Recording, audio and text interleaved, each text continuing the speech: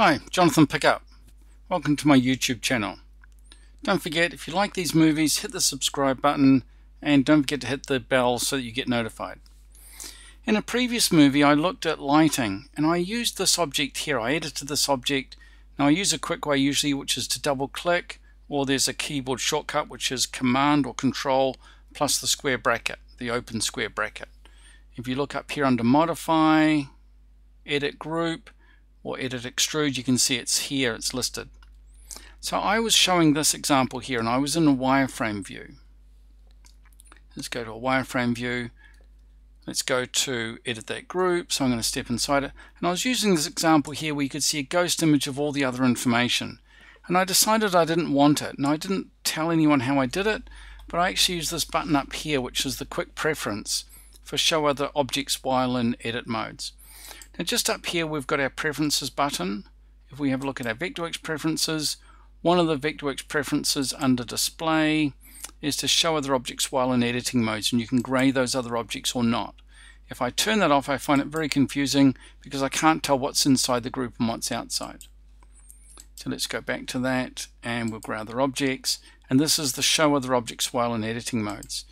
Now if you go to your quick preferences options here and you choose show other objects while in editing modes, this little icon will appear. I'll show you, I'll make it disappear. There it is, it's gone.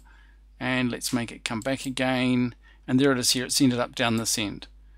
What's this one here? This is auto display level for detail. But this is the one, click on it, you can see other objects while in editing modes and they're behind, they're grey. Turn it off and it just hides everything and you could just focus on that group. So why would you want to do that? Let's go and have a look at a site model. I've got a site model, I've got a bunch of rocks here. Let's have a look, there's my rocks down here. Let's say I need to edit those rocks. First of all, let's double click so we go inside the group, we'll select everything. I need those rocks to sit on my site model. So we'll go AEC, Terrain and Center Surface, so it'll pop up.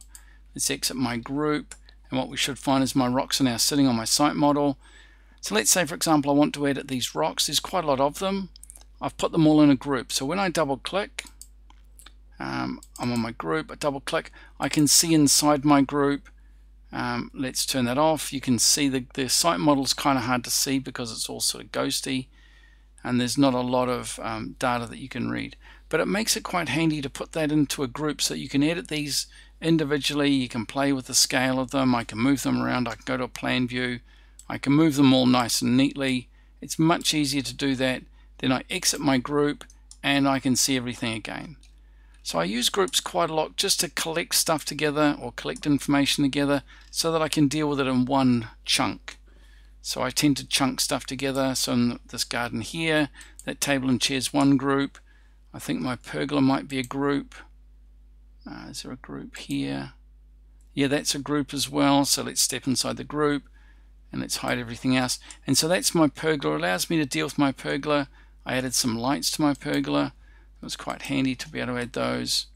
And we'll change their height to 5 feet. So it was quite handy to be able to just work on that without seeing everything else. I want to see everything else so I can see where everything is. And then I can say I don't want to see everything else. And of course I can exit the group and then I can see absolutely everything. And if I render the view, I'll see what the rendered image looks like. So someone was asking about this. So that's my answer. I use this button here. Show the objects while in groups, turn it on or turn it off, and it's really handy. Also works when you're in a viewport. I'm not sure if I've got a garden view here. There we are. So if I go into here and I double click and I'm inside my viewport and I want to see how this viewport relates to other information, I can turn that on and I've got this ghost image. I can see the other viewport information, or I don't want to, I can turn it off. So it works in multiple places.